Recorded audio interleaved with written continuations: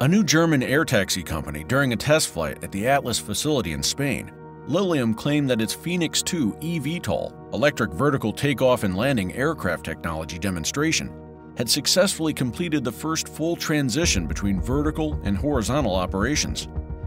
According to a letter to shareholders reporting on second quarter results, the change was made while the firm was in flight, using its main and canard wings at speeds of roughly 100 knots, 190 kilometers per hour.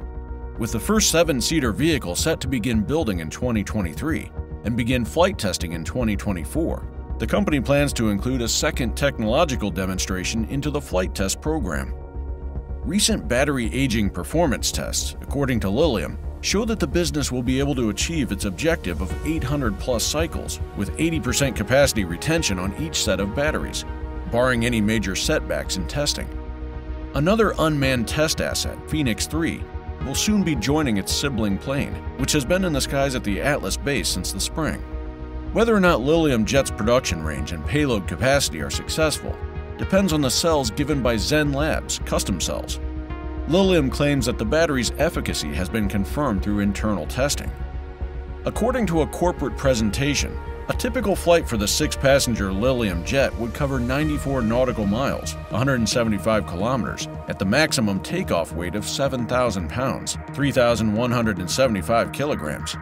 Although the Phoenix 2 has 36 electric-powered ducted fans, the eventually produced Lilium jet will only have 30 fans. The exact number of fans in the Phoenix 3 demonstration, between 30 and 36, is unknown. A letter from Lilium's new CEO, Klaus Rowe, to shareholders during the second quarter detailed the company's progress in solidifying tentative sales agreements for 483 aircraft and signing contracts with pre-delivery payments due in 2023. In addition, the company announced that it has begun collecting deposits for the executive limited edition version of the Lilium jet it is selling in collaboration with the private aviation company NetJets. That's it for today, and as always, make sure to like, subscribe, and check our website at www.techwiki.co. Thanks for watching.